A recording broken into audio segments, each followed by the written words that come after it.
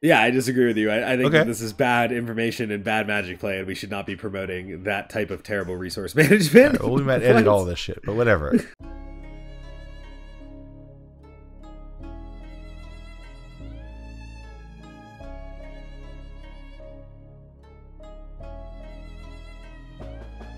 Welcome back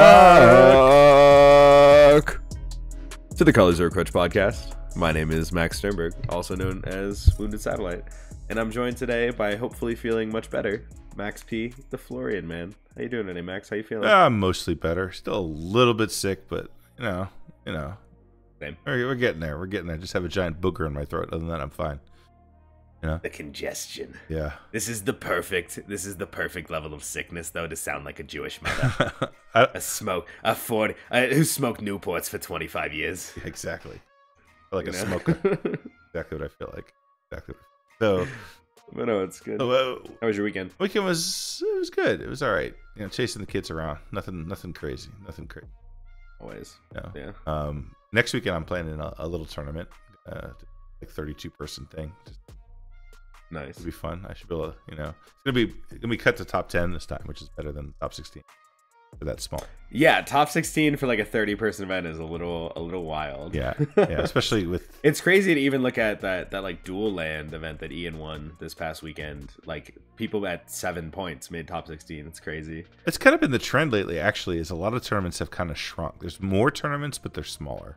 I've seen a lot of these like 40, 50. Falling just short of that 60-person, number, all over the place. Mm-hmm. All right, you played in one. You played in one this weekend, right? Yeah, 55 people. Yeah, that seems to be the new size right now. Yeah, I mean it's a little weird if you look at the online events. They've definitely been shrinking, and that's a huge part of what kind of kept me off of playing in Chaos this past weekend was when I was looking the night before to sign up. It had high 30s in the entries. And I was like, wow, high 30s, that almost isn't worth it, which was weird. As like the defending champion of that series, I kind of wanted to run it back, but I don't know, so few people. I was like, it's the payoff's going to be super, super small. It's kind of weird to just cut something like that to top 16. Feels like, I don't know, you don't even need that many rounds. It just seemed a little off. So it ended up, I got hit up by a guy when I was thinking about all of this at like 11:30 at night, and he was like, are you coming to the tournament at level 7 tomorrow? And I was like, didn't even know it was happening, but it was a 1K with over 50 signups. I was like, sick. Okay, that sounds great, actually. Yeah. Yeah. How'd you do? So I went to that instead. Top forward. Very nice. Very nice. Very nice. We'll go through the rounds for that one. It was actually very, very interesting. I had a lot of really, really cool games. Timusian was at this event as well. We got to battle it out in round 1, which was hilarious. We were randomly paired immediately. It's almost like, to me, it feels like CDH has kind of entered the Friday Night Magic phase. Where these tournaments feel, more like Friday Night Magic, where you go to Friday Night Magic and you play a standard event or a modern event and play several rounds and see how you do. Yeah. Like it doesn't feel like huge tournaments as much as it did for a while there. Right, but at the same time, they're all on Saturday, and they are still like 12-hour events if you go through the whole thing. Okay, so why don't we? We're going to jump into your rounds. We're going to talk through your rounds, and then afterwards, we're going to talk about how to beat Kinnan and how to beat Blue Farm. Yeah, menaces of the format. Yeah, the decks that some people say we need to arrange an accident for. Yeah, exactly. Yeah. I agree with that idea. I agree with it. Absolutely. There's a lot. Dude, there's been so many Kinnan players in every event I've played lately. I mean, Fishbowl was all my rounds were double Kinnan, and this tournament was not super different. There was a lot of Kinnans there. Yeah, there was a lot of Kinnans. It's interesting. There. I'm not seeing Kinnan in practice. Like none of the people I practice with are playing Kinnan. None of them. But you go to a tournament because you don't practice with me. Yeah, right. I guess. But like I practice with a lot of really good players, and none of them are on Kinnan right now. Mm-hmm. It's kind of interesting. Yeah, you go to a tournament and everyone's on it. Maybe I'm just on the like in the wrong places, practicing in the wrong, and secretly playing Kinnan. Yeah, which I think what was it? Rami, who's a Kinnan player, said I think he was at the event. I think it was in the Carolinas or something for the dual lands, and he said he was like the only Kinnan he saw. So maybe I don't know. Maybe Kinnan's not as big an enemy as we think it is. Where I am, it is. I wonder whose fault that is. There's so many. Yeah, right. Yeah. So anyway, all right. So Before we get into the rounds, one last thing. As always, we are sponsored by TopDeck.gg. Welcome to TopDeck.gg, the greatest tournament software in the whole world. Whether you're running an event, playing for the biggest prize, or want to advertise your shop to thousands of players around, we have the software for you. With our amazing intuitive pairing, we make playing Magic an absolute breeze. All of your customers, all your participants, they can check their standings in real time. They're right there for them. They can see their pairings, they can see their results, and they can submit their round without having to turn in any of those crappy paper slips. If you want to play Magic the best way, if you want to use the best software there is, you better go to TopDeck.gg. Quick update in terms of the playmats. They should be delivered. Today to Max over here, and then the next step of the process is we got to get the right size tubes to use to ship them out. So we're gonna do the measurements, order the tubes, start shipping them out. So pretty exciting. Yep, shouldn't be long. Which I'm a big fan of transparency. They were supposed to be delivered like 3 or 4 days ago, and Colorado had a wild snowstorm. I'm from Boston, and this was some of the most snow I've ever seen in one day. We got about 3 full feet. And not only was it 3 full feet, where for Colorado you expect more of the fluffy powder type snow that's pretty easy to get rid of.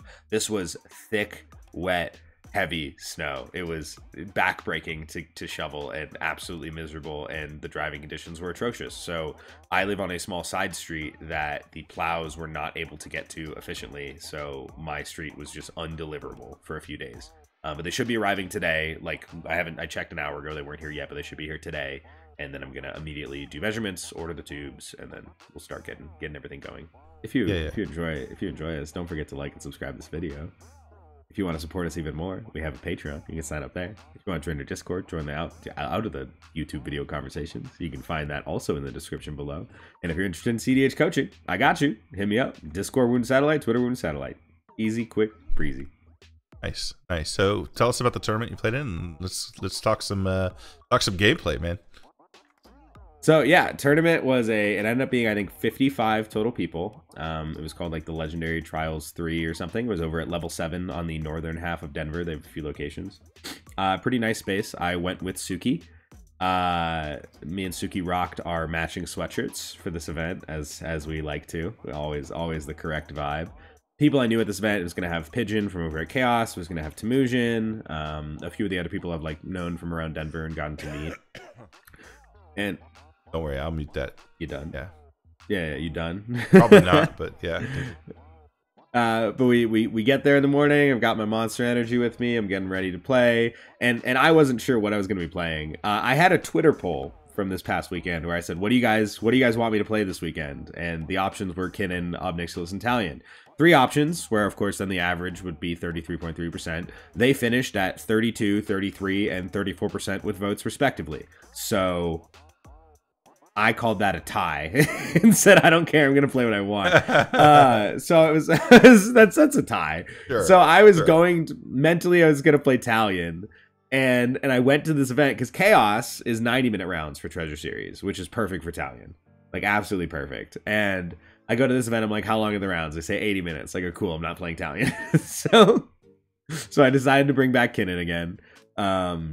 And yeah, went super well. Deck felt fantastic per usual. My round 1 to get into it was Temujin on the play. Immediately just randomly paired against him. A Tivit player whose name I do not know in second seat. We had a guy who said it was his first ever event. Really fun guy to meet. Deshaun in third seat, also on Kinnan. A little more proactive version of the deck overall. And then myself coming up the rear in fourth seat. They all snap kept first 7. I said, great. Ended up mulling kind of low and kept a hand that was just a turn 1 Manglehorn. And I was like, cool, let's hope this gets this pod to a draw. That was my entire plan there. And so fourth seat, come up the rear. I'm like, I'm not winning this one, but that's fine. Slam the turn 1 Manglehorn definitely had a huge effect on the game. By the way, Temujin on the play was on Atali. He was not on Tivit. He was not on Thrasios Francisco. He was on Atali. Just go fun, figure it out. Deck is gas. I love Atali. I'm a big Atali fan. And yeah, he kept a hand that was certainly going to be a turn 2 Atali with the mana production, but my Manglehorn screwed that up a little bit. Ended up where the other Kinnan player ended up imposter meching my Manglehorn as well. So we're kind of dealing with each other's things, and I've just got like nothing going on this whole game. I like played out a Bloom Thunder and I'm just chilling.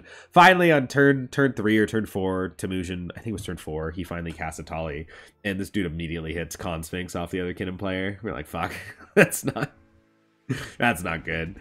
So the game kind of divulges over the next, you know, whatever it was, 40, 50 minutes at this point, to really just like Temujin not quite being able to win, but being in an incredibly dominant position, and us knowing that Tivit could win, but probably can't win because we need to have our interaction for Temujin, and kind of that awkward phase. And the really interesting play at the end of this game was we ended up getting so Temujin ends up going through most of his library because he casts a Wheel of Fortune when he has the Con Sphinx out. So we all draw new hands of 7, and Temujin draws 49 cards, which is great. And you would hope you could win from that, right? His Dockside, Food Chain, Allosaurus Shepherd, all the really important cards to make it happen were all in like the bottom 5 cards of his library, which kind of screwed him a little bit for a while. He ends up finding the Food Chain, but when we go into Temujin's final turn, where the turn before he's also like he's beating people down with damage. You know, Tivit is almost dead. Me and the other Kinnan player can like maybe survive. So it was on Temujin's final turn when he's untapping with. So he did the 42 cards, couldn't win in that turn, had to do the turn cycle around. So we're on what is now going to be the final turn of the game, time-wise as well. Like the clock is running out, and I have a ton of interaction. Me and the other Kinnan player are like revealed interaction to each other at this point to be able to play around things correctly because we're just trying to go for the draw. And the Tivit player, we know has a removal spell because I guess he just like flashed his hand enough to Temujin, which again, always got to be careful in person about not just revealing your cards. And Temujin goes to swing at him with lethal, which includes a Ragavan, a Tali, a Hellkite Courser, just like a bunch of things. And I tell him, I say, just die. Don't remove anything. He's trying, like, for one, he's trying to bait you to remove the Atali. But, like, don't do it. Like, just die. Don't give him any additional outs. At this point, Temujin has 2 cards left in his library. And the Tivit player goes, I'm going to take the path that at least keeps me alive, and just decides to swords the Hellkite Courser. And so that means Ragavan connects, and he survives. And Tivit flips off the top of his library, Thassa's Oracle. So now we have an additional win condition that we have to play around. And I was like, just die, bro. Like, we're at time. Yeah, what we ended up finding out is he didn't know that you still got the point for the draw if you died. So that was what was, he was newer to the tournament scene as well. So like, it makes sense. And he said, yeah, I probably would have just died otherwise. But very unfortunate that, you know, flips exactly Thassa's Oracle with 2 cards in library. And so then we have to go through the process of fighting through Food Chain and a few other win conditions and Dockside and some things with all of our interaction first. And then finally Temujin casts the Thassa's Oracle. I have to use my final piece of interaction on it, which is a Mindbreak Trap. And then he is able to play his Temur Sabertooth, which allows him to win the game. Because he has his Dockside. And I asked him after the game, I said, if you didn't have that Thassa's Oracle, does my Mindbreak Trap stop you? And he goes, 100%, would have been a draw. So he gets the win there. And that was my round 1. Not quick loss, but it was a loss, but it was a fun game. You know, a lot of politics, really, really good overall play. Always love playing against Temujin. Round 2 was one of the freest wins I've ever gotten. I was on the play. I was against... I don't even honestly know what these decks were. There was a Magna in the pod. I think there was a something. I don't know. This was I kept a hand that literally, it was a hand that if I drew a land in the first 2 draws was just a clean turn 2 win. It was like it was 5 mana on turn 1 with Kinnan out. Tezzeret crop rotation in hand. Nice. And so I was just like, okay, I just need to draw any land in these first 2 draws, and I win on turn 2. And I was on the play. So I was like, this is, you snap, keep that hand. So I draw for my first 2 turns. I do not hit a land, but I do hit a Trophy Mage and a Flesh Duplicate in my first 2 draws. So I end up on turn 2 just deciding to tap one of my mana rocks to play Flesh Duplicate as a copy of an elf that someone had, which gives me more mana for the turn 3 win. And also isn't really telegraphed at all because it also put me from 5 to 7 mana. So it looks like I'm just trying to go for Kinnan activations as well. And then I untap on turn 3 and was like, cool, Tezzeret, got anything? Nope. Trophy Mage, got it. GG's. Yeah. No one had shit. Going into round 3, it was, I believe I was in 3rd seat. It was a bit of a more proactive pod. We had Kenrith on the play, who I quickly found out was definitely the more Nas Underworld Breach version of Kenrith.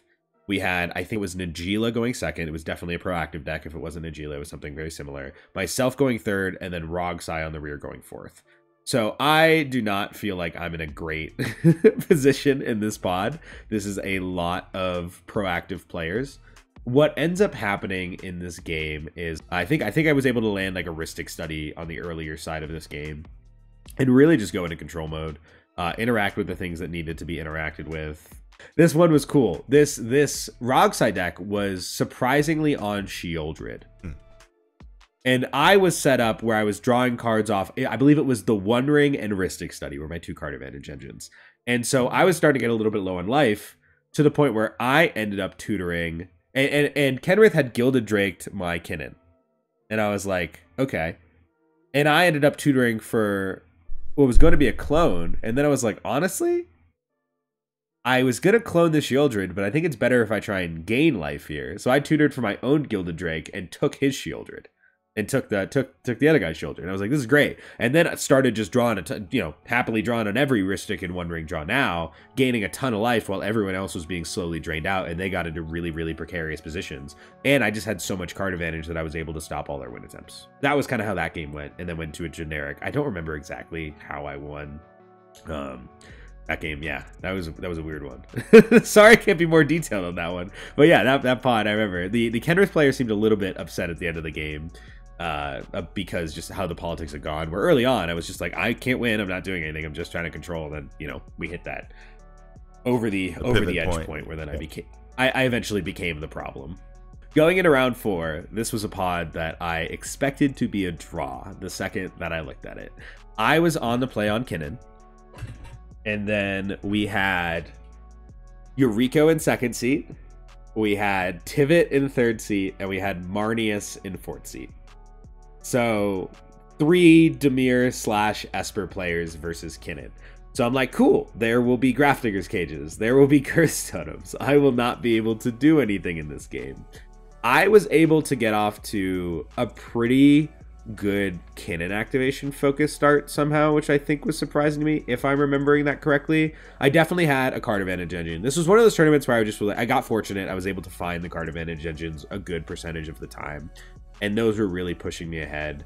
But at the same time, when we got to this pod, I offered the draw at the beginning because I was at 10 points. There were 2 rounds left. I offered the ID. Me and the Yuriko player were both down to ID. The other 2 players did not have 2 wins yet, so they were unable to ID. We ended up having to play this game. And so in my brain, looking at this pod where I said it's Yuriko, Tivit, and Marnius, I didn't think there was a realistic chance this game wasn't going to draw anyway. So I entirely kept a hand focused on just playing control and not letting people win and not really caring about winning the game was my mindset for this one, which led me to finding a Rhystic Study and led me to just hanging out for a pretty significant amount of time until, per usual, we hit that over the edge position where then you start to become the problem. And it started like a couple turns in advance where I was really starting to get a lot of cards and a lot of mana on board. And I was going for a turn that was multiple various win lines where they ended up needing to use multiple Pact of Negations to stop my first couple win attempts because I just had so many cards in hand. And then finally I throw out a Basalt Monolith. And the Marnius player shows the Mindbreak Trap on this Basalt Monolith. And in my brain, I'm like, this doesn't really matter. I think I still win this game because we pass the turn. Yuriko has no cards in hand, or like 1 card in hand. They have like 1 ninja on board. I don't think they're close to winning the game. The other 2 players both have to pay for Pact of Negations. Like, it's getting back to my turn anyway. But I was out of specific counter magic, and so in the effort to just not somehow randomly lose to something surprising out of Yuriko or Tivit, I said to him, I will not win the game right now. I will not activate Kinnan right here. I will just like play out value and pass if you let this Basalt go. And he probably should not have let me add that. Wow. Yeah. Yeah, he probably should not have let me have that one, but he did. He did let me have that one, and then I was able to go cool, infinite colorless, one ring, wandering archaic, seedborn muse, and once I had the wandering archaic, it meant that the Mindbreak Trap no longer worked anyway. Yeah, so that they pretty much just scooped it up on the following guy's upkeep. Round 5, we just took an ID. We were all ready to just move on to top 16. Going into top 16. So the Swiss record ended up being Temujin was the first overall seed, going 4-1. I was the second overall seed, going 3-1-1, and then the guy Deshaun, the other Kinnan player from our round 1 pod, was the 3 seed, also going 3-1-1. So my opponent win percentage was the most disgusting in this tournament that it has ever been in my life. Like, just having 3 top seeds happen to have been in the same round 1 pot against each other is wild. So going into my top 16 game, I was on the play. We had a guy I've played a few games with around here, Tommy, I believe his name is, on Blue Farm in 2nd seat. We had Magda in 3rd seat, and we had Tivit in 4th seat. Okay. So this was one of the longest games I've ever played in a tournament. It went 3.5 hours. This was brutal. And the reason it was so brutal was because Tivit's plan, which I don't think is an unreasonable plan, it was totally a fair call, was to turn to a curse totem and trust in that curse totem. And that curse totem, really, really good against myself and Magda. Really shut down our ability to play this game effectively. What it did not do anything to was Blue Farm, who was then allowed to just do their stuff, which naturally progressed the game into Blue Farm becoming the enemy, but them having significantly more card advantage anyway, and there's not really that much we can do about that. You know, Magda is kind of just sitting there making treasures, doing the dwarf thing, kind of.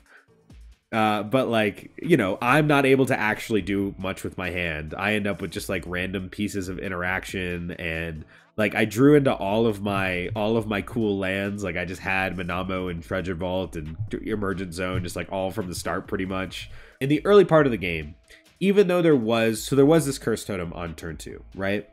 On turn 3, I'm looking at a hand that does nothing but do something that would win the game if there wasn't a curse totem, but doesn't work now. I essentially am able to just Moon Silver Key for Basalt Monolith, play Basalt, Trophy Mage for Mirage Mirror, and then all I could do, I would be Hellbent at that point, and my Kinnan can't activate.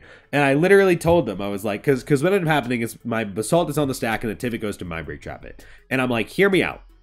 I would like to explain to you exactly everything I'll be doing with this and reveal to you my entire hand.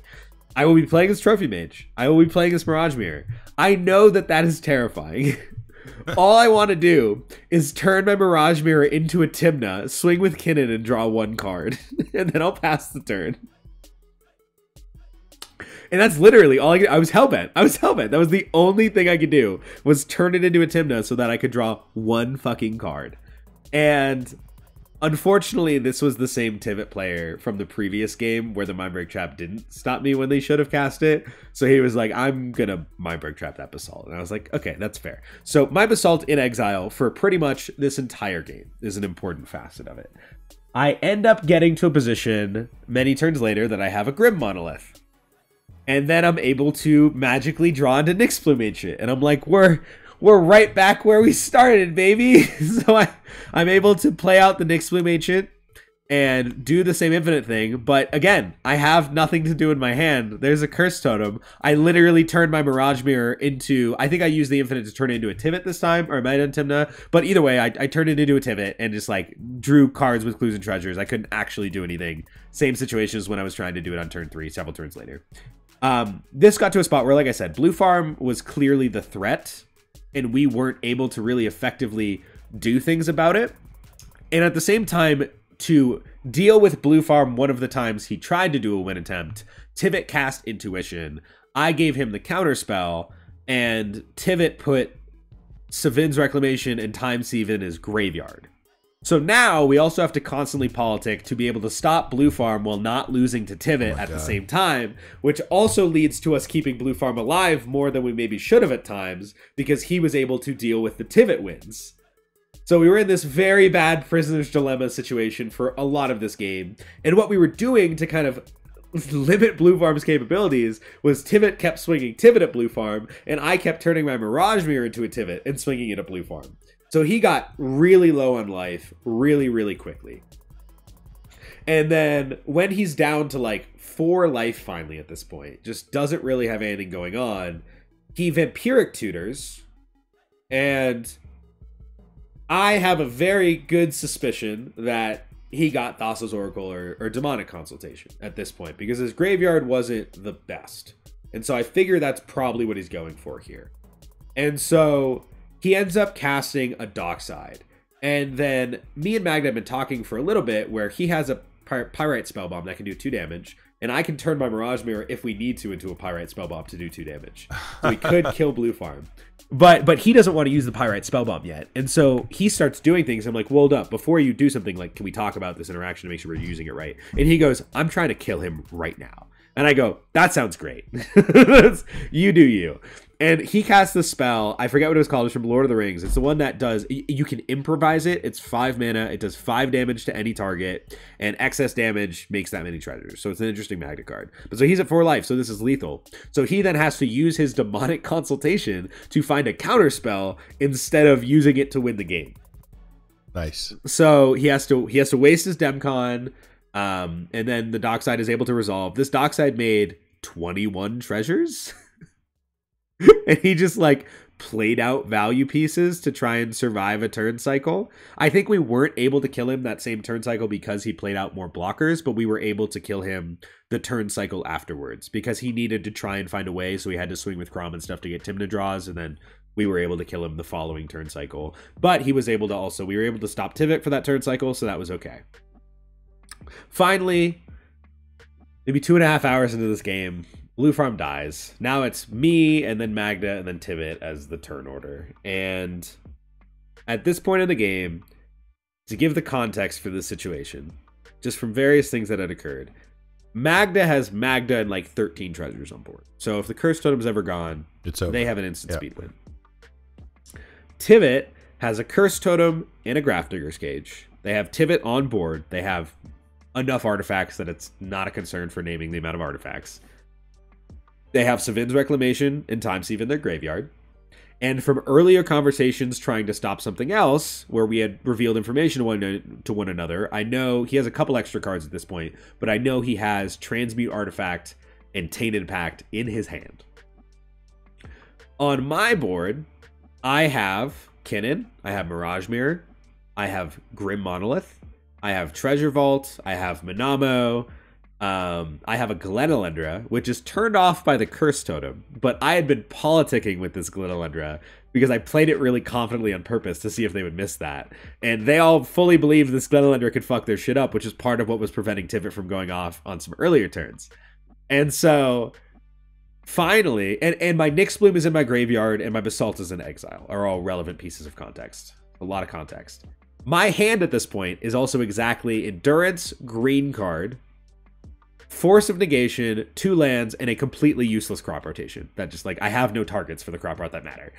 My Emergent Zone is in the graveyard. Manamo Treasure Vault already on board. Magda goes, I need to kill this Glenelendra. Kills the Glenelendra with the Pyrite Spellbomb. The most obvious tell for he has removal for the Curse Totem, and he needs me to not be able to protect it with Glenelendra. Once Glenelendra is dead, I'm like, I hope you guys realize couldn't have done anything anyway, and they're like, oh. That's funny. but it, you know, that sold me on, I am certain he has removal for the Curse Totem, right? So we're on Tivit's turn now, and Tivit goes to flashback their Savin's Reclamation. I respond by evoking my Endurance, putting the Time Sieve into their library. I know they have the Transmute Artifact and the Tainted Pact, but so I say to them, I say, you know, he goes to tap his lands, obviously for the Transmute Artifact, and I go, don't do it, man. I have a counter for it. Magda obviously has removal for the Curse Totem. If you make me use it, they're going to win on top, and it won't matter. Which is also me checking to see if he has a counter for my counter. Right. I want to know. So, because you can use all that information in weird politics and deals, and you can figure shit out with it. Yeah, it's all very important. The more you talk, context. the more you know. He slams the Transmute Artifact, right? Which means he's got the counter spell. He's got the counter spell or something that can get it. He didn't have a counter. He had the Tainted Pact that could get a counter was the thought. Right. Same idea though. So, I immediately am like, fuck. And Magda goes, well, you're going to counter it, right? And I go, I don't think I should. And he goes, why would you not counter it? And I go, well, I know you have removal for the Curse Totem. And he goes, I haven't shown it to you. I go, yeah, but I know you have removal for the Curse Totem. Like, that's obvious. It's basic deduction, my guy. And so, why would I counter this and then just lose to you? There's no increase in EV for me. There's no difference. I don't want to king make and just decide who wins. That's not really what I want to do. And he goes, but he's trying to win first. Wouldn't you just stop the person who's trying to win first? And I'm like, well, no, again, same thing. Like, that's just king making. Either way you lose. And either way I lose there, so why would I care? And so he's like, so what can we do here? And I'm like, well, we could make a deal, and that's about it. And he goes, okay, so what would be the deal? And I go, well, first I need to see your hand. And he goes, can I see yours as well? And I said, absolutely. And I give him my hand, which is Force of Negation, 2 lands, Crop Rot. Obviously nothing that wins in it and doesn't do anything. Basalt's in exile, Nyx Bloom's in the yard. Like, I can't do shit from that position. And his hand is a Braid and a land. And so I go, cool. Have removal for Curse Totem, as I thought. And I think for a second, and I go, I want 2 turns. I want 2 turns. One top deck isn't enough where I care. I don't think I'm gonna. I don't care about just having 1 draw step to maybe get lucky here. I want 2 turns. You cannot abrade that Curse Totem or remove the Curse Totem anyway, and you cannot use that abrade on my shit either. And I will Force of Negation this. And a very important thing I said afterwards is I said, and if he goes to counter my Force of Negation, you are welcome to win on top. I will not stop you from winning on top of him if he's winning the game. Which is very important because he agrees to this deal. And so then I play Force of Negation on the Tivit player's Transmute artifact, and he immediately starts going to counter, and I go, if you do not have a counter for his abrade as well, you lose here. Right. And so I say, so you have to let this go. And he obviously is a little frustrated by this, and then has to let it go, and lets my Force of Negation resolve countering the Transmute artifact. So I went from a position of 2 players have deterministic wins, essentially on the sacker, ready to go. Buying 2 turns. And I have absolutely nothing to. I have bought myself 2 turns. I untap for turn, top deck, Tezzeret the Seeker, baby. I already got Manamo on board, and Basalt's in exile, Grim Monolith's there, whatever. So I slam Tezzeret, get the 1 ring, tap it, untap with Manamo, tap again, draw those 3 cards. All interaction, it was like Chain of Vapor, Otawara, something else, which was like, okay, this might keep me alive anyway. Good shit. And then because of the deal, Magda pretty much just like drew past, Tivit, draw. They lost their access to Transmute. They had the Tainted Pact, but at this point I've drawn more cards, and I don't know if they're ready to go that. And I told Magda that they're allowed to win on top of Tivit's win. So Tivit can't go for the win unless he also has the answer for Magda's abrade, right? So I've put them in this little prisoner's dilemma. And so he essentially just draw passes over to me. And also, very importantly, again, because all of these Tivit attacks earlier in the game, I'm at a very decent life total because I had this Manamo early. So even though I was swinging at people with Tivit, I was leaving up enough mana that I could turn my Mirage Mirror into a Tivit again and untap it with Manamo to block. Because of all of these attacks earlier in the game and my ability to hold up my Tivit as a blocker, everyone else was at really low life totals, and mine's still at like 25. So everyone is in a position that if they swing, they're dead to crackbacks. So everyone has to hold up their blockers, so no one was even attacking, no one was really doing anything. It was really just like draw pass for those players. So I go to what will be my second turn of the deal, the last turn of the deal, where the wording with Magda was on your following upkeep, like after my turn is completely over, not my end step, like after my turn, you're free to win the game if you can, like whatever. Was the way we did it. But so I untap. Before I draw, I tap the 1 ring. Last card I draw is Colossal Sky Turtle, which conveniently can get me back my Nyx Bloom Ancient. I'm like, okay. Draw for turn. Channel my Colossal Sky Turtle. Get back my Nyx Bloom Ancient. This is where they should have fought, probably, but they did not. Get the Nyx Bloom Ancient to land. Have Infinite Colorless with my Grim Monolith. Crack a treasure that I had from being a Tivit before for 4 blue. Tap my Manama to untap my 1 ring. Draw another 4 cards. Draws me conveniently into a Force of Will and a Cyclonic Rift. And I go, fuck it. Overloaded Cyclonic Rift on the stack, baby. And this is where they had to fight. And at this point, I already have Infinite Colorless. I have Treasure Vault on the battlefield untapped. I have a Mirage Mirror. Like, even if Magda did choose to break our deal and like at that point, hit Kinnan or whatever, it doesn't matter. So I don't care. which he was a man of his word. He didn't use it. And Tivit had to Tainted Pact for an answer. They Tainted Pacted and hit a ran a counter. I showed the Force of Will, and they go, fuck, okay, you got us. And you know, at that point I just win. They just scooped, but like, you know, I have infinite colored mana and can do whatever. I win the game. Damn. Wild. That was one of the best politics of my life, I think. That deal. That was a really good one. I went from being dead to both players to buying time and somehow winning the game. Tezzeret off the that top. one I'm pretty proud of. Tezzeret off the top. Tezzeret was very lucky because again, like I showed my hand. My hand had nothing. My hand had nothing in it at all. That was a very lucky top deck. But also at that point of the game, like I have a lot of good top decks. Obviously, the One Ring itself would have just been fantastic, but I also have all the artifact. Yeah. But like every artifact tutor works the same there where I get the One Ring. So I have like 8 draws that result in that same thing. Yeah, lots of good outs. So that worked out. That worked out really, really well. And then we go to the finals, and before the finals even starts, again, this game went 3.5 hours. So we are already at like 11 at night at this point.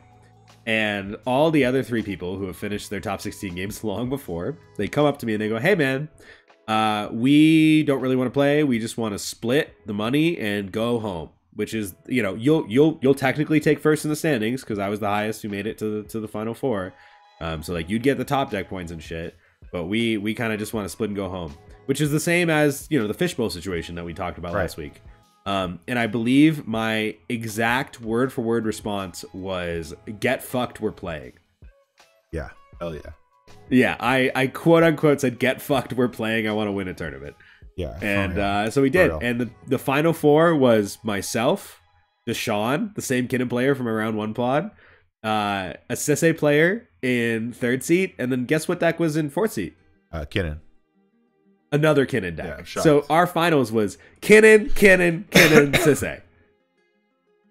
Fuck that. Jesus Christ. Wild. So this game was also absolutely wild, where I kept a hand that was just mana. I just kept mana and said trust, and I was like, that's just... yeah, it's just mana, please. Like, this game's not going fast, whatever. Ended up Deshaun sitting next to me. He kept, like, when he would hold his hand, he would put it down, but when he would put it down, he would put it where, like, it was in a stack together, but one card was just facing me. So I kept seeing singular cards from his hand. So like I knew he had Trophy Mage. I knew he had Fierce Guardianship for like right away at like the first turn of this game from just like him showing his hand accidentally. Yeah, I mean, I was able to just kind of like play mana pass, do the normal thing.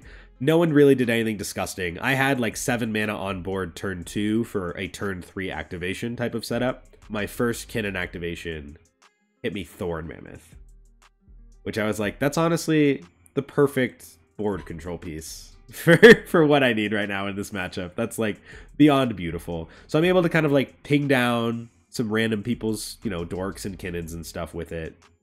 I ended up hitting Deshaun's Bloom Tender next to me and not his Kinnan. On Sisse's turn, he throws an Agatha's Soul Cauldron on the stack, and there's Bloom Tenders and stuff in the graveyard, so that's a notable spell. So the Kinnan player in 4th seat taps his Armored Scrapgorger to exile the Bloom Tender before that can even be on the battlefield, and then just with the mana goes, I'm just going to activate the Kinnan now. Activates his Kinnan, hits Tidespout Tyrant. Yep. And I'm like, that's a fucking problem. So I don't want him to get to untap or do anything else first with the Tidespout because I have the Thorn Mammoth now. So I activate my Kinnan, and I hit Phyrexian Metamorph. I have it come in as a copy of Tidespout Tyrant, also with the rocks to win on my battlefield. Thorn Mammoth trigger, target his Tidespout Tyrant. He then has to use a Pact of Negation on the Agatha Soul Cauldron that's still in the stack, just so he can bounce my Thorn Mammoth, so his Tidespout doesn't die. And so then before his turn, I have to mini rift his Tidespout Tyrant. Wild. Yeah. So the end result of that was his Tidespout's in his hand. I have a Metamorph copy on the battlefield. He has to pay for his pact, so he's not able to do anything. Before my turn, Sisse dismembers my Tidespout. I'm like, fuck, okay. So I don't have a Tidespout. We had to use some interaction on these things, right? So then we go to my next turn where I just kind of like untap, pass, you know, hold up my Kinnan activation type thing. And at this point, Deshaun's board is 3 lands, a Mirage Mirror, and Kinnan, and he just goes, cool, Basalt Monolith. So I've been aware that this guy has a fierce in hand. Has a fierce and had Trophy Mage in hand. I wasn't expecting just natty Basalt and Mirror. Yeah. I remember when he played the Mirror, I'm like, okay, remember he has Trophy Mage in hand. That's his way to get Basalt, but I'm not worried about that when he only has 3 mana. Right. He's not there yet. Right. But I wasn't ready for just natty play Basalt. And so I'm like, fuck. And I'm like, I know he has a fierce. I say that to the table. And so I'm like, okay, I guess make you use it. I used my last piece of interaction, which was a Chain of Vapor on his Kinnan, which he then has to fierce. And then Sisse is able to go, cool, deflecting swat. Swats the fierce to the Basalt. Nice. Nice. So Basalt gets countered. Chain of Vapor bounces Kinnan. Deshaun was frustrated in this moment, which I think this is a really good learning and explanation moment as well. He was a little mad at the politics of this because what happened was Sisse cast a deflecting swat and he was just like, yeah, deflecting swat, the fierce to the swat. And we were immediately like, no, swat it, the fierce to the Basalt. Basalt. Yeah. And Deshaun was immediately like talking to the judge, like, yo, they've already declared their targets and shit, and got really frustrated about it. And what we were trying to explain to him, we were like, it doesn't matter. Deflecting swat, it doesn't matter what you say you're going to do before the spell resolves. Yeah, because you just declare the target of the spell, and then you only decide what target, you're deflecting to what. Yeah. Yes, yeah. You only target a spell or ability. Right. Like, what you change it to, you do not decide until the resolution of the spell. So, like, none of that actually matters. Right. So it was all totally fine, fair play, whatever. Right. But he was clearly a little frustrated by that. And yeah, I mean, got wrecked by that whole series of interactions. We go to Sisse's turn. They play an Oko and an Ashiok. And so they Oko my Thorn Mammoth. So they finally deal with that problem because I just like replayed the Thorn Mammoth. I think oh no, I didn't hold up Kinnan activation. I replayed the Thorn Mammoth and I dealt with with the other Kinnan's Kinnan or something like that. Kinnan's killing Kinnans. Amazing. Kinnan's killing Kinnans. Kinnan's killing Kinnans. And so then he Okos my Thorn Mammoth. And the turn before I had actually hard cast a Void Winnower. So there's a Void Winnower on the board, which is kind of shutting down my opponents as well. Right. This game, there's a lot of things going on. This was late night. I'm sorry for the cluttered. I know my explanations are not the best today. I apologize.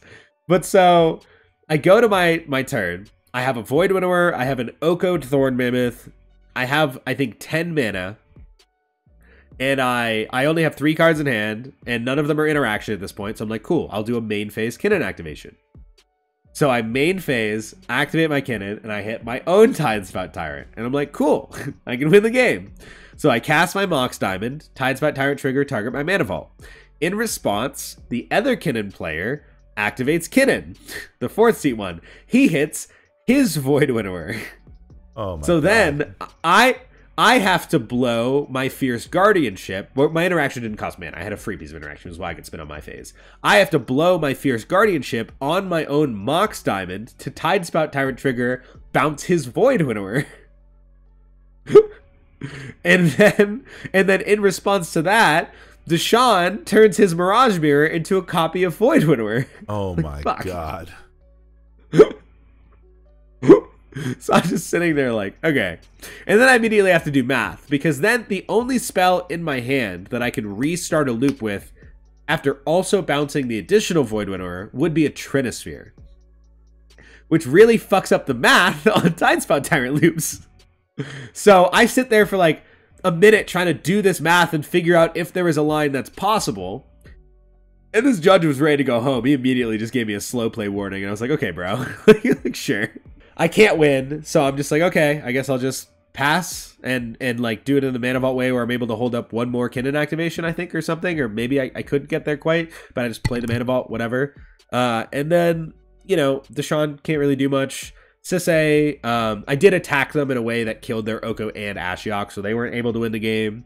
And then the following Kinnan player, before his turn, activates Kinnan again, or on his turn activates Kinnan. And he hits Flush Duplicate. Oh, I'm sorry. There was actually one more turn cycle here. It wasn't like this. Yes. We had a... Sorry. It's such a long day. There was one more turn cycle where, like, my Tidespout is an Elk at this point. I wasn't able to kill the Oko that turn. I killed it the following turn after it Elks my Tidespout Tyrant. And then the other Kinnan player, so before his following turn, he has the Kinnan activation held up, going one extra turn cycle around. And he hits Flush Duplicate. Now, I have been in tournament games where this interaction has come up and needed judge rulings before. I'll give you a second as the audience to think about this. if I have a Tidespout Tyrant, That's a elk. and that Tidespout Tyrant has been elked by Oko, and my opponent, for whatever way, tutoring for it, Kinnan activation, playing it from hand, whatever, gets a clone, and they clone that elk Tidespout Tyrant. What is it?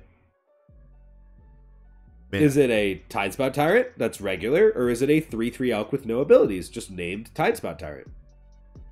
I have had this come up in my games and tournaments before, and it has always fucked me, where I thought it came in as the actual thing, not the elk thing, and the judge ruled, nope, it copies what it is at the time, so it's just a 3/3 with no abilities. So I've been fucked by this ruling. This judge lets him know it enters as an actual Tidespout Tyrant. And I'm immediately flabbergasted because I have been fucked by this going the other way.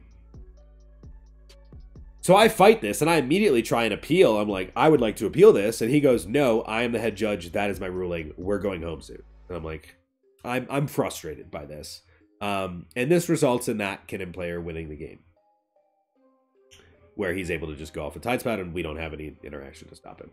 So I lost the finals game. I did speak with the judge after the game, and what he did was he went through all of the official rulings and everything for me to prove to me that this was the correct ruling. And I do at this point believe he is correct. The frustrating part is now I've just been fucked by this being ruled in both ways, and it's never been ruled in the favorable way for me. So that's annoying and really frustrating. But now I know for the future that if you elk my shit, I can clone it, and it's the real deal, which is nice. But that was the tournament. It was a really fun event overall. I had a really, really good time. Always fun to jam Kinnan. Always nice to get another top 4 in Kinnan. Yeah, very nice, man. Very nice. Yeah.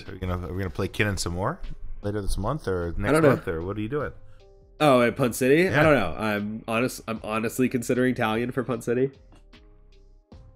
I might. It's probably Kinnan or Talion though.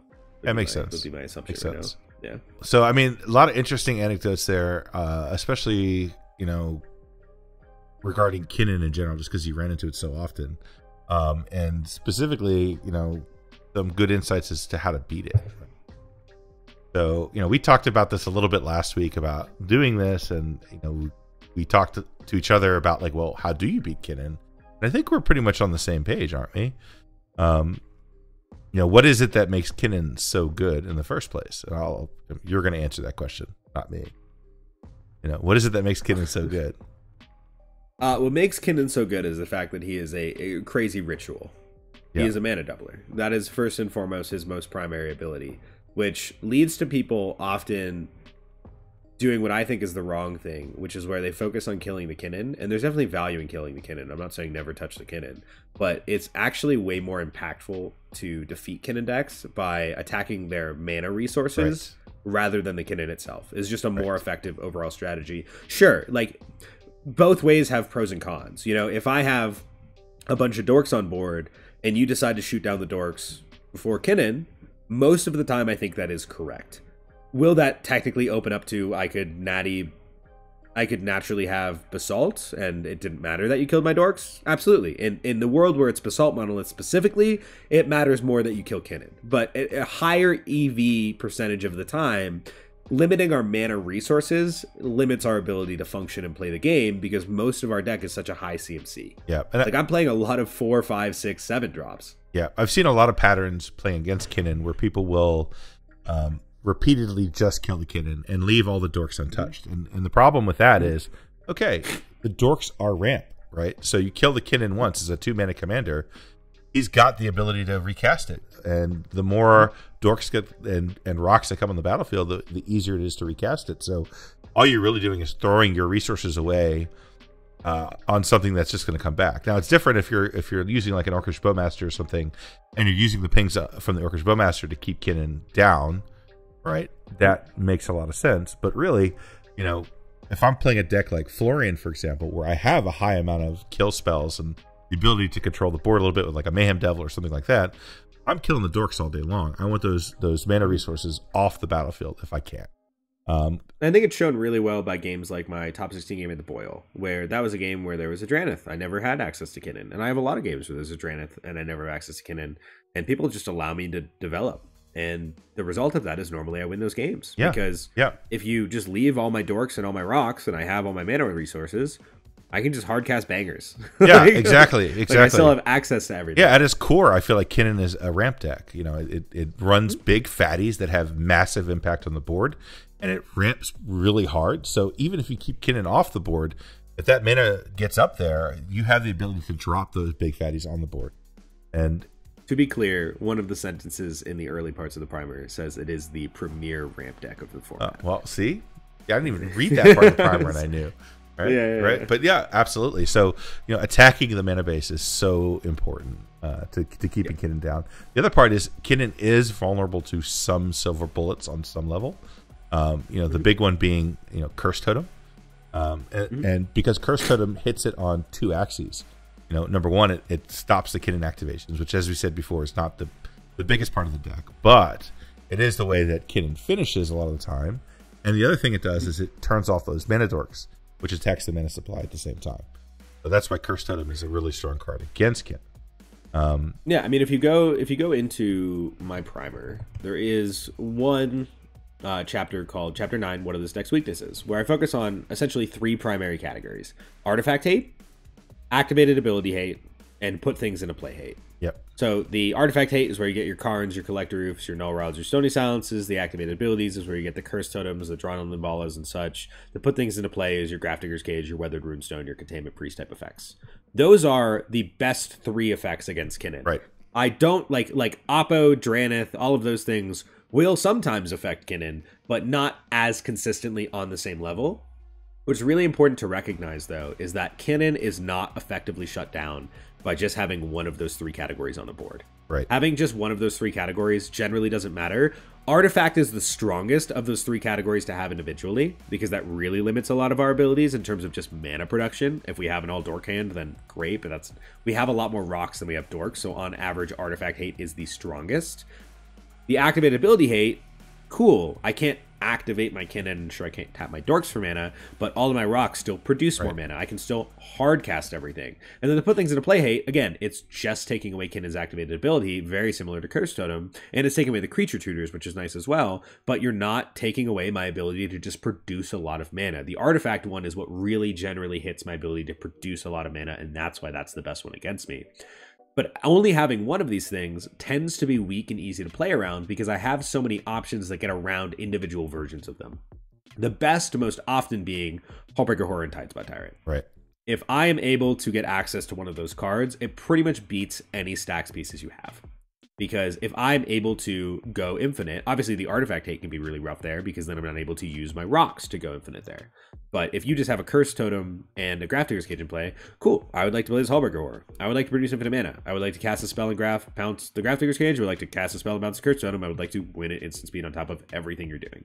So there are a lot of lines in Kinnan that get around those things. And that's why it can be really important, going back to the beginning of the conversation, if you get rid of our mana rocks, if you get rid of our mana production, we have no lines. Right. That's really the way to properly shut down Kinnan. But it is also, I do want to preface this, like, we're saying to do all of these things, and a lot of people don't have consistent, easy ways to just get rid of mana rocks, right? Like, that's not a common thing in the format. But I'm not afraid to. But I'm not afraid to, for example, counter a Chrome Mox on turn 1. I'm not afraid to do that in some instances, depending on the pod situation.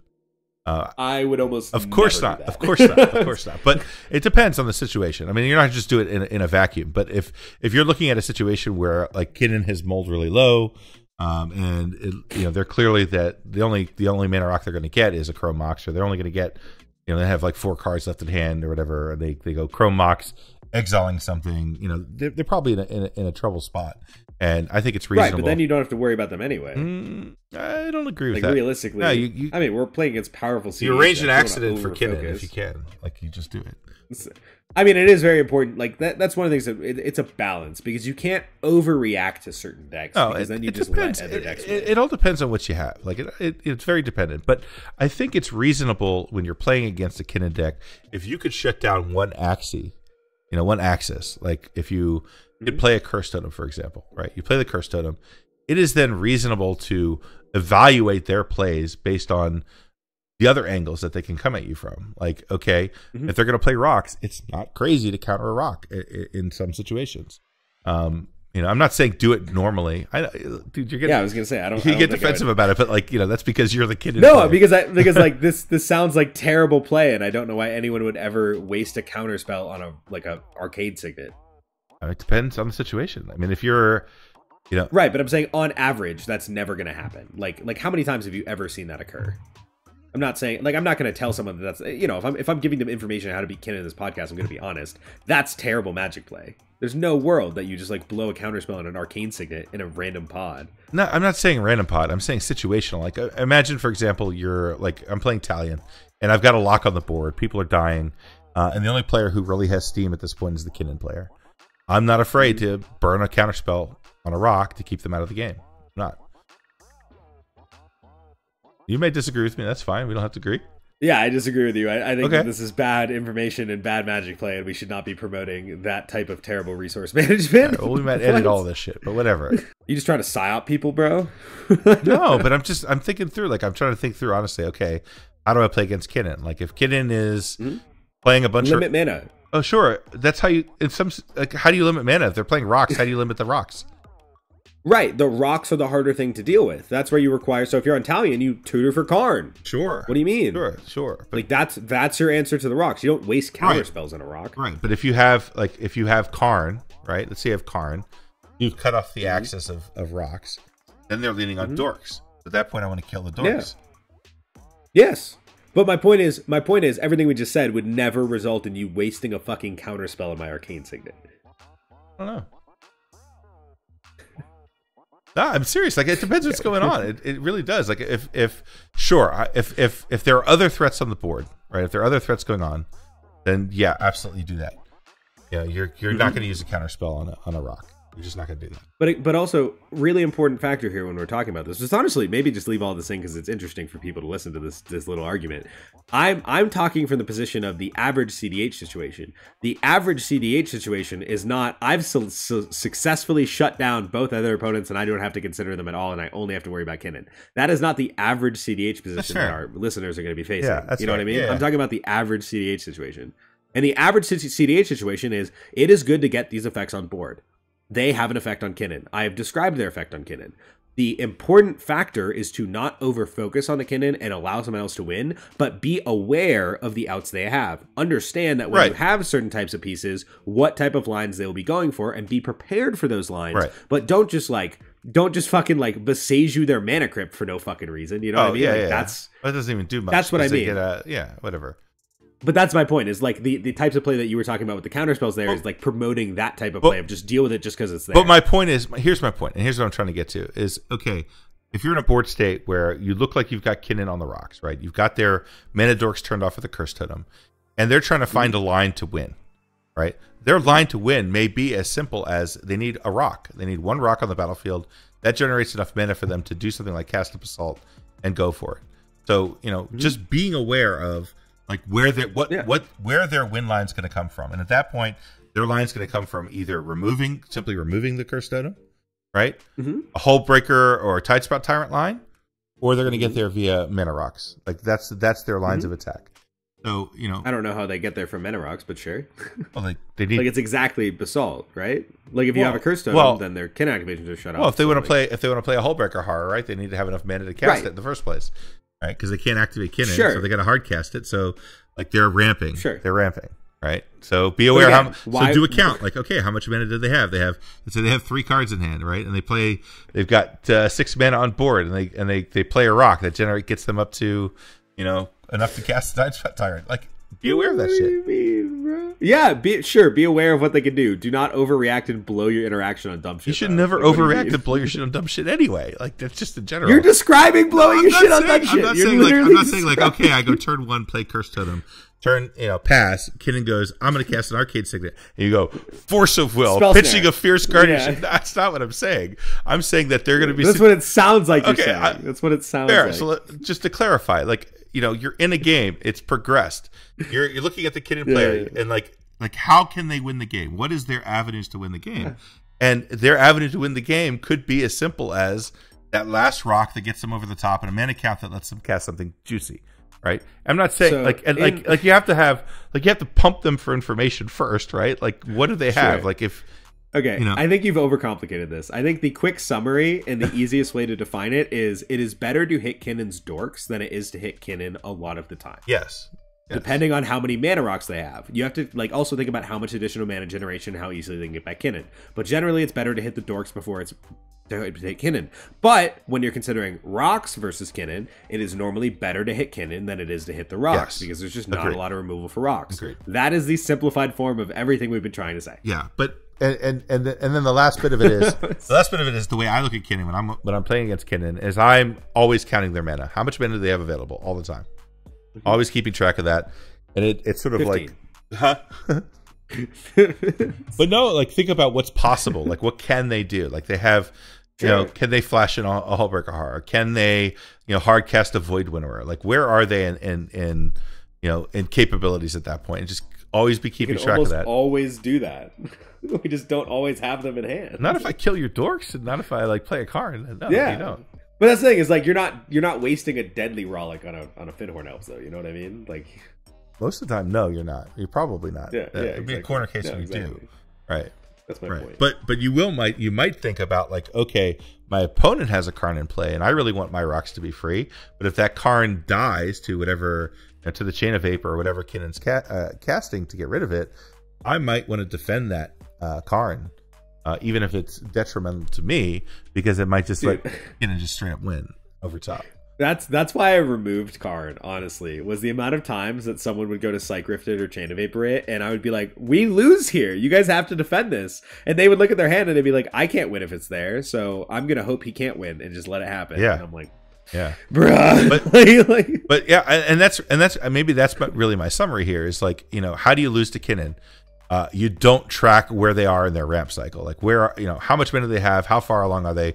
What's you know, what's limiting them? And if you're not tracking that shit, you're gonna lose. It's just I disagree with you. Really? Yeah, they always have a lot of mana. Like why? That's not. I mean, like keeping track of it to an extent, sure, but that's not really the focus of their capability. The focus of their capability often comes from a combination of mana paired with cards. Because they can have a shitload of mana. If they have no cards in hand, it's just Kinnan activations. I don't fucking care. I'm like, because then it's just kill the Kinnan. If they don't have cards in hand, then it's just kill the Kinnan. That's an easy way to start them, right? Sure. So, but if they have a lot of cards in hand, that's the concern. Well, but for me, if there's a Kinnan on board and they have a shit ton of mana and they have enough for like a couple of activations, kill the Kinnan. Yeah, exactly. But I'm raising alarm. I'm raising the alarm bells. I'm like, you know, we have a problem. If Kinnan is on board and they have 4 mana, I don't give a fuck. Yeah, but it's kind of, I mean, essentially, like you look at CDH decks, and they're going to function on normally a primary axis of cards or mana. That's a very simplistic way to describe it. But like Kinnan is the premier mana deck, and Blue Farm, the other deck we're going to talk about, is the premier cards deck. So in a simplified form, cutting off Kinnan's access to mana or its access for utilization of that mana in the form of Cursed Totem Grafdigger's Cage type stuff, that's a very good way to effectively limit Kinnan. Yeah. There are always going to be outs to those scenarios, and they're important to be aware of, but your primary goals are going to be limiting mana production or limiting utilization of that mana. Yeah. That's the effective way to stop Kinnan. When you get to Blue Farm is not a synergistic deck that needs a ton of mana all the time. They have explosive mana and Dockside and Rituals and whatever. That can often be in hand. Blue Farm's axis of advantage is cards. So my opinion on how to stop Blue Farm is always limiting their fucking cards, because their cards don't synergize. They don't synergize. Kinnan cards all work better together. The more Kinnan cards you have in the battlefield, the more powerful each individual card is because of how they function and how they interact. That's synergy. Blue Farm don't have that. Yeah, Blue Farm don't have that shit. Yep. Blue Farm is just, I play really good cards and I draw a lot of them. So, you want to beat Blue Farm, don't let them draw a lot of cards. The amount of times I have seen Tymna just run free for turn after turn after turn is infuriating. Yeah. Why are people not killing Tymnas? Why do people not kill Tymna? I don't understand it. Yeah, agreed. And the thing about Blue Farm is Blue Farm has really powerful payoffs. Like single card payoffs is really what the deck is built around. You know, Adnaz, you know, Breach. You know, those are just single cards that win the game for Blue Farm, like no other deck does. But it needs to protect those things. So what Blue Farm is constantly looking to do is draw lots of cards that, number one, control the game and keep them from losing, and number two, set up that silence effect that they need to resolve that single card that is a game breaker. So if you can limit the number of cards that they can draw by shutting off Tymna in particular, right? Kill the fucking Kimna. Don't let them have heuristic. Don't let them have a fucking. Yeah, limit their my theory is, if there's one blue farm with heuristic, that's worse than two blue farms with two heuristics, right? But if you can, I want to balance it. Again, we're going to disagree here. Yeah. But I don't want blue farm to run off by itself. If there's two blue farms in my pod and one of them gets a heuristic in play, I might go so far as to defend the other's heuristic because I want them to play against each other at that point. Okay. Well, cut that out. There's no world. I'm serious. There's no world. I'm serious. Bro. I do this. I do this with Florian all the time, because I'm not going to beat that one blue farm player when it comes to interaction. I'm not going to do it. But if I pin the two against each other, or let someone else go for it and have them both stop that player, that creates the window of opportunity for me to win. I never want one blue farm player to have all the card draw and the other blue farm player to be locked out. That is a bad space to be in, right? Because again, what that blue farm player is looking to do is set up either a silence effect or a mountain of interaction, and then play that payoff card, right? And I'm not going to be able to fight that all the time. I'm not going to be able to fight it by myself. Even on Talion, it's difficult to fight the blue farm player who's trying to resolve a silence. It's just very difficult, right? So if there's two blue farms at the table, I want them on board to stop the other blue farm and vice versa. Like, that's the way I play it. Sure. But don't let them have a heuristic study. The amount of times if you can stop the heuristic study, then stop the heuristic study. Sure. Yeah, but the amount of times I've seen Waffle or someone maul low, and so they'll turn one tutor for their fish heuristic, and then they'll play their fish heuristic on turn two with two cards left in hand, and they're just like, look, I only have two cards in hand, just let it go. We need things to stop this person. You know what I mean? And they usually end up winning those games 100%. Because they're allowed to have the heuristic resolve, and then people could have stopped it and they don't. Yeah. Stop it. I'm red blasting a fucking. Don't let them have red blasting a mystic or heuristic when I see it, for sure. Don't let them have it. I'll drop the mental misstep in a heartbeat on a Remora. Yeah, but agreed. Like the fundamentals are, blue farm is not going to build up a board state that eventually wins the game. That's not how blue farm works. Blue farm is going to build up a board state that draws them a bunch of cards that wins them. So if you can limit their draw engines, kill Tymna. Don't feed, the Crom if you can avoid it. Don't play two spells that are irrelevant. Don't drop a talisman that you don't need as a second spell. Like, just don't give them those cards. Dude, that's a huge one. I don't know why people they'll just play random Mox Opal that does nothing as second spell for turn, and I'm just like, why? Right? Why? Right. Or they play it. I've seen people do things like they have their commander in play, and they play a Jeweled Lotus as their second spell, and I'm like, please. Why are you just giving them a free card? And this happens all the time. So, part of my theory about CDH in general is, don't worry about just you. Pay attention to your opponents and tell them, dude, don't play a second spell unless you need to. If you need to and it's huge, impactful, sure. But why are you just giving this guy free cards? Just stop it. Don't do that. Yeah. And for God's sakes, kill the fucking Tymna. No, really, Tymna needs to die. I pongify Tymnas all the time. Yeah. I've seen people do shit they're gonna lose 3 and draw 3 here. Cool, I'm gonna pongify the Tymna. Yeah, I've seen people do shit they'll cast an Orcish Bowmaster, and they ping something else, and no, you ping the Tymna. That's the only thing you ping here is the Tymna. And then if they decide they want to draw the card anyway, then you kill the fucking Tymna. You don't start killing dorks at that point. You kill the Tymna. The amount of times I've had 4 mana on board and someone kills my dork when they could have killed the Tymna, I'm like, bro. Yeah, it happens way too often. Yeah.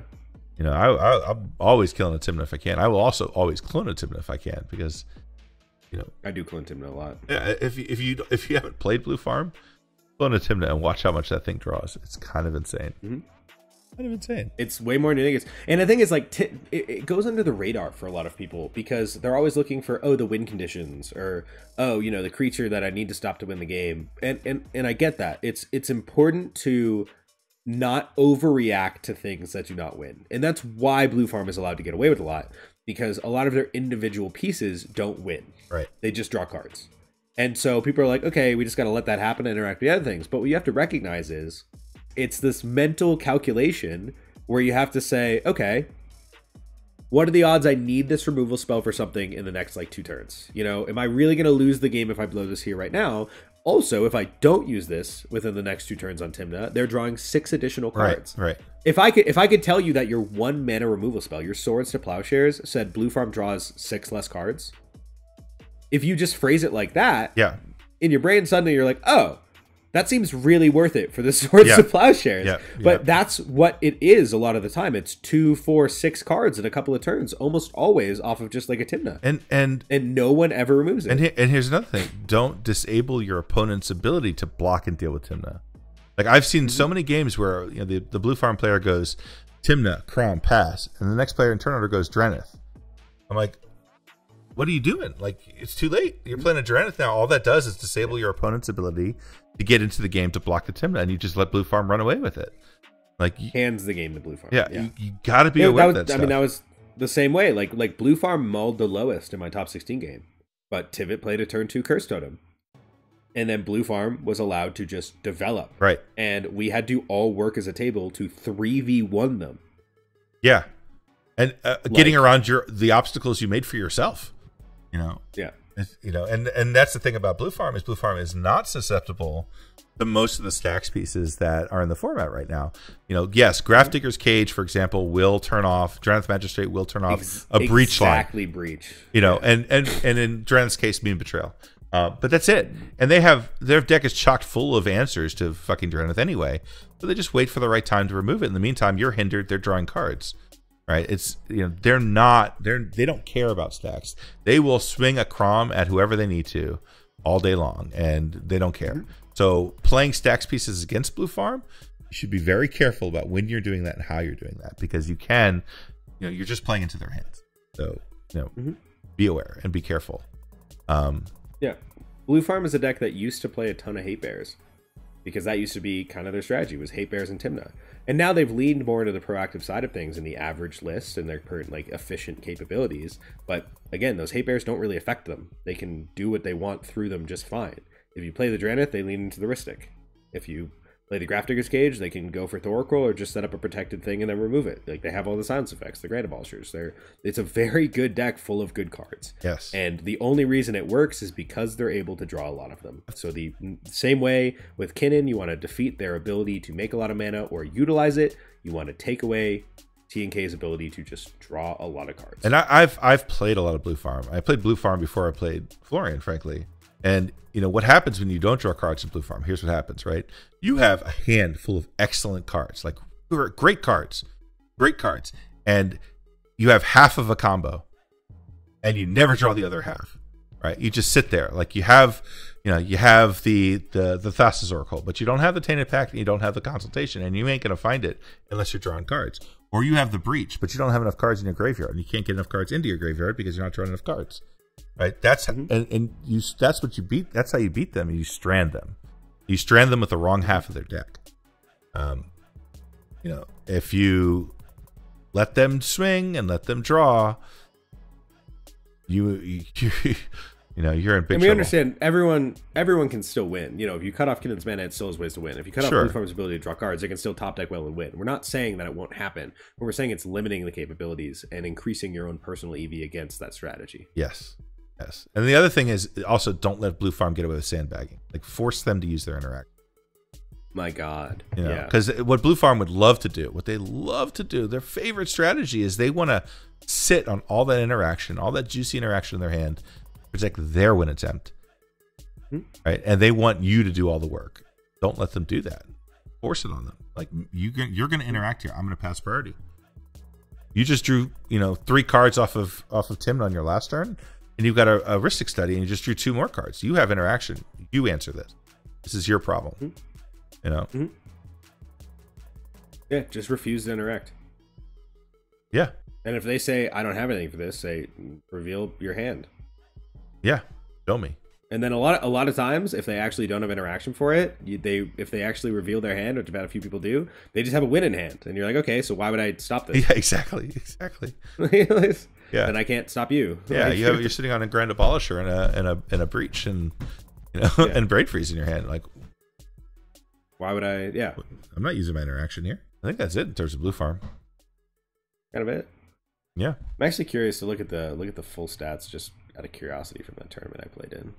Yeah, the top deck was Kinnan. shocked. 6 Kinnan, 6 Tivets, 5 blue farms, no more than 2 of anything else. Yeah, makes sense. Makes sense. But of the 6 Kinnans, 4 made top 16. That's crazy. Wild. What tournament you got It is next? wild. What are you planning next?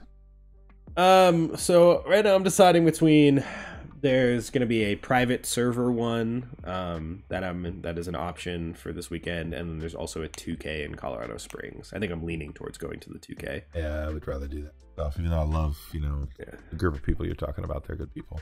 Yeah, it would be really fun. It would be a really good event this weekend, but the 2K is probably a better money. Makes sense. Just go for sure. Anyway, I hope you guys enjoyed this. I'll hand off all the last details to you as usual, Max. You wanna take us out here? Thank you so much for listening to the Colors Are Crutch podcast. My name is Max Sternberg, also known as WoundedSatellite. I was joined by one of the greatest fathers, men, friends, and partners to ever exist, Max P, the Floralian Man.